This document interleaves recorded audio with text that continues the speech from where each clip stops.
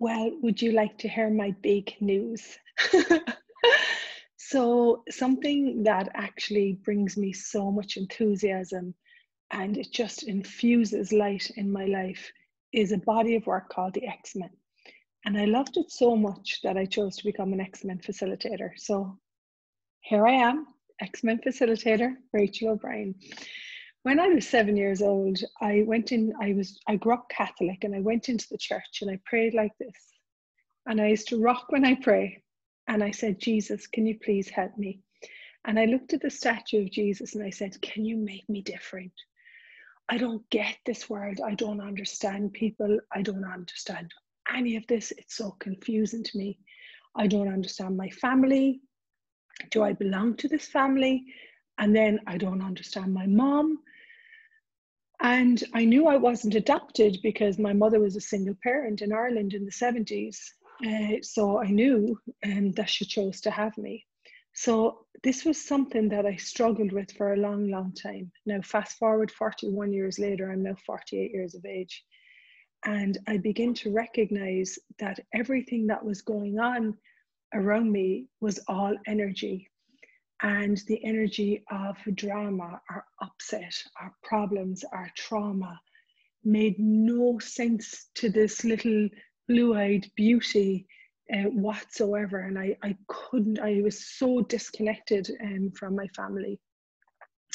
And now I recognize that I was massively sensitive. You know, if ever you've been told you're too sensitive, you're too fast, you're too sensitive, actually I was massively aware and I saw things that people didn't see. And now I recognize that my sensitivity, you're too sensitive, was actually a superhero potency and power misunderstood. So if you tend to be misunderstood, please check out Access X-Men. I would like to invite you to the body of work. There are facilitators all over the world. And for me, the greatest gift is every single disability is ability.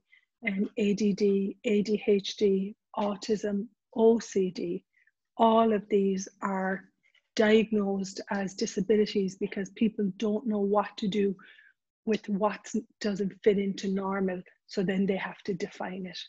So what if you are beyond definition? And what if there's a communion that you be with the molecules of the joy of space, the joy of being, the joy of choice, and the joy of possibility? And I truly wish that my story about the little 7-year-old praying to Jesus to be different contributes to you, because we're not wrong. There's nothing wrong with you. There's never anything being wrong with you. And what if your sensitivity is a superpower to create the change that this planet is looking for? What is and what will be on this planet is as a result of our choices. Are you willing to choose to be the gift that you truly be? Mwah. Thank you so much for everyone who supported me, called me. Thank you, and let's change our world.